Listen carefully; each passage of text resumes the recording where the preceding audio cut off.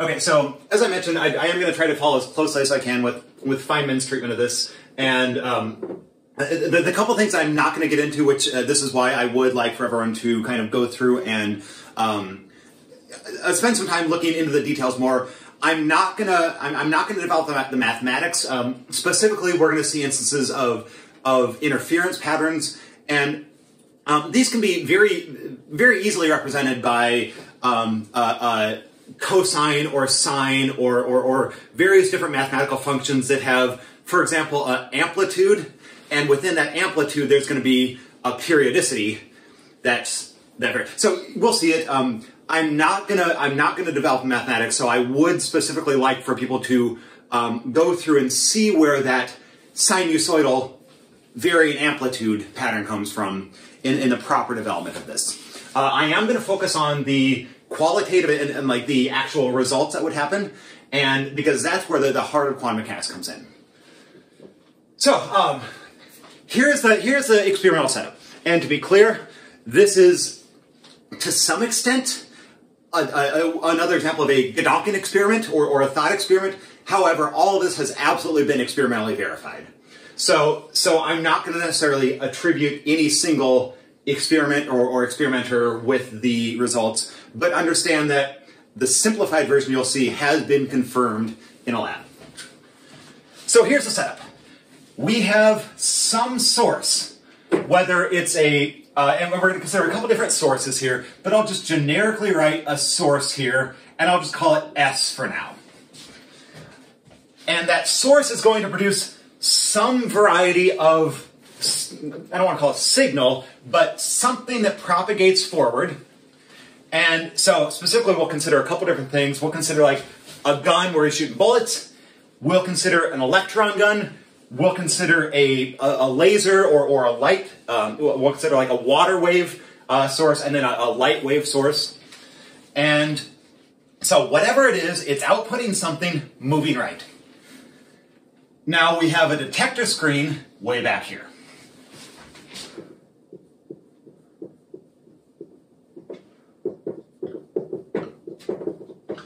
And this detector screen detects stuff.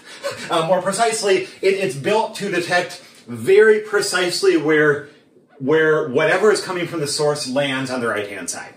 So in the case of bullets, obviously, it will just have, bullet holes or whatever those bullets are, stacked up, and we can very clearly see whatever it is, where each of those things lands here. So we'll see the spatial distribution where things line up. But in between those two, we have a barrier. And specifically, this barrier is, those are the two straightest parallelist lines I've ever drawn. Specifically, this barrier is a hard barrier except for two very narrow, relatively nearby slits. And that's where the name the double slit experiment comes from. So these things here allow for whatever is being emitted by the source to pass through, and so that's why we can, in theory, detect things here on this screen. Now, I'm gonna space them slightly further apart, just to kind of get a feel for how this goes. There and there. It'll work a little better.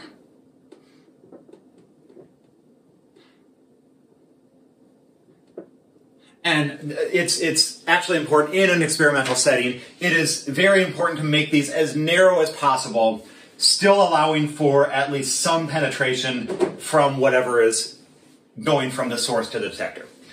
For example, if you're shooting bullets at a screen, you want these holes to be very slightly larger than the bullets. But if you were to make these larger and larger, at this point, the effects we would see would go away because it's not so much two slits as just two big, huge doors that you can walk through. So we're going to do a pattern of experiments now. And the first one that we're going to do is we are literally going to consider a gun and bullets.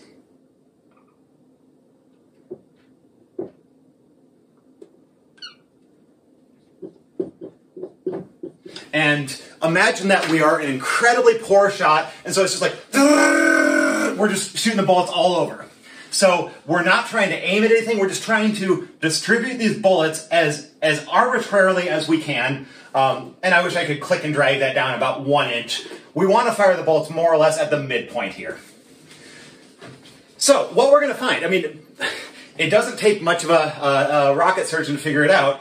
What you're going to find is that at the detector screen, the results we're going to get, and actually let me do it like this. Item A, bullets. And I'm just going to kind of, well, I guess I will redraw this a little bit. There's the gun. Here's the screen. Here's the detector.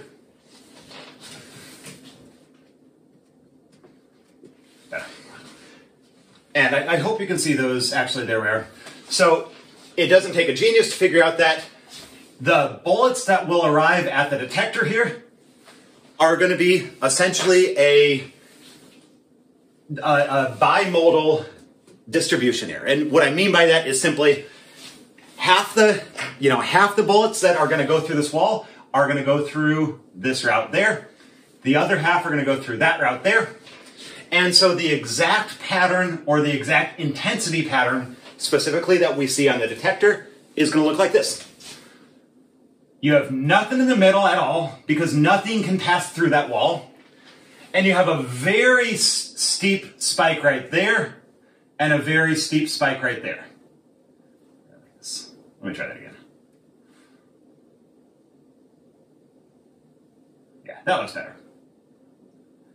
Now, the tighter you make those slits, obviously, the narrower those spikes become. But generally speaking, though, this is exactly the pattern that we get when you are dealing with particles. So bullets, billiard balls, individual atoms that you fling, whatever. So this is a particle-like distribution.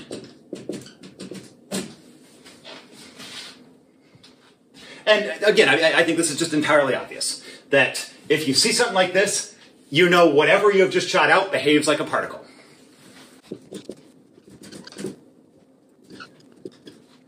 So again, when I say particle-like behavior, what I very precisely mean is that when you do this experiment, you get a result that looks essentially the same like this. So, that's kind of the easy case, and this is something that you could predict as a third grader. Let's consider now, instead of a gun, let's now imagine that we are in water. And we have some kid that's just like splashing up and down and just producing like a continuous series of waves that are propagating outwards. So now we have some water waves, which these water waves are going to propagate outwards. We have a series of spherical wave fronts. And once they hit the detector, if you've ever seen animation, it's actually it's like almost hypnotic to see the reflection of these waves.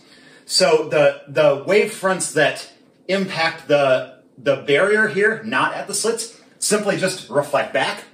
And you get basically that whole pattern repeating backwards. And that's where you get a really cool kind of interference pattern where there's all these it's a two-dimensional distribution of, like cancelizations and destructive and constructive interference. And it's a really cool pattern if you watch it. I'm not going to try to animate that here.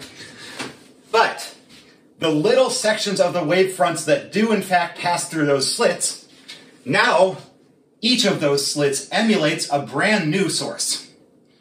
So I'll try to draw it like that. So the wave fronts that pass through that upper slit now create a pattern. I'm going to use I'm going to color coordinate this. The wave fronts that pass through the upper slit produce the blue pattern here. And I'll space it out a little more.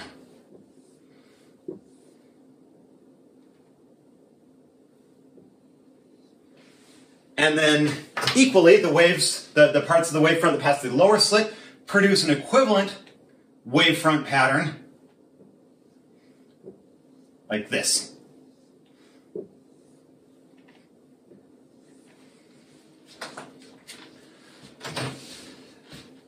So it's tough to like show this on a blackboard, but the point, or a whiteboard, or whatever, but each of these wave crests can and will interact with the wave crests from the other slit. So specifically at the points where the waves, the crests coincide, you have constructive interference right there, right there, right there, right there, right there, right there, and so on. The points where you have, I'll do it in black, the points where you have one wave maximum coinciding with the other wave's minimum, you get destructive interference. So that might happen, for example, right here, halfway between those two peaks. It might happen right here, halfway between those two, right there, right here, right here. So where that green wave is at a maximum, we're at a minimum between those blue wave fronts. And I don't know how easily that appears on the screen, but the whole point is, we have a pattern, and actually it's a, if I was an artist at all, I could do this better, obviously. But you have a pretty geometric and symmetrical pattern where these the constructive and destructive patterns form a really cool pattern. And the result, I'll draw it over here on the right.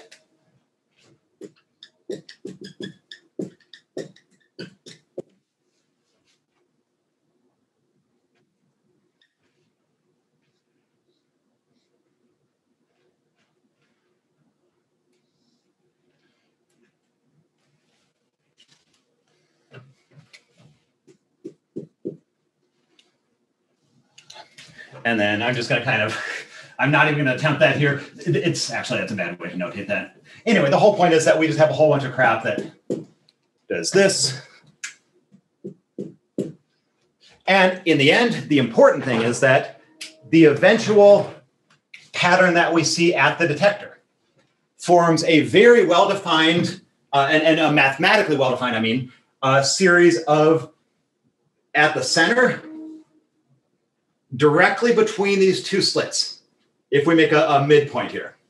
At the center, we have a maximum amplitude of the entire thing. And then pretty rapidly it drops to 0. Because at this point here and at that point there, we have destructive interference. Here we have constructive interference. So the waves add together, and then pretty rapidly they cancel out, and then they add together again shortly after, but not as, with a lower intensity, I should say. So the waves coming from here are stronger, but the waves coming from here have a little bit lower amplitude. So we get a secondary peak that's a little bit lower than the primary one. And the same thing occurs just below it, where the waves from the bottom are at a maximum, the waves from the top are a little bit lower amplitude. And then we have a tertiary peak, quaternary peak, and I don't know if those are actually the proper names, but it produces a interference pattern. And this is what I was saying where there's, oh, shoot.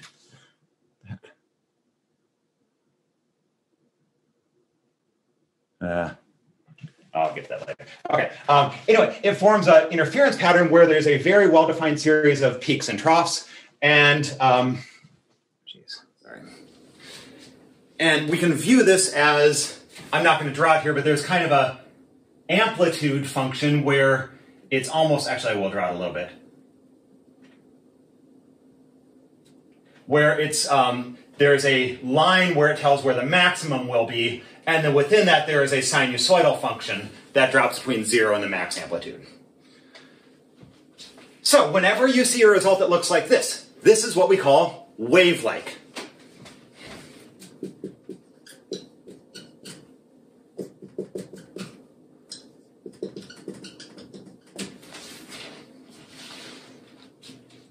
And the wave-like pattern tells us that whatever that source is behaves like a wave. I mean, that's obvious. So basically, these are the two basic results. We can either get one or the other. When you pass stuff through the slits, if you see a pattern that looks like this, we can interpret that whatever that source was spitting out particles. If you obtain a pattern that looks like this, we can assume that whatever that source was emitting things that behave like waves. So these are two options. And there's really nothing in between, like experimentally or, like theoretically. So now we're going to go through and test these with a little bit more, we're going to try a different setup here.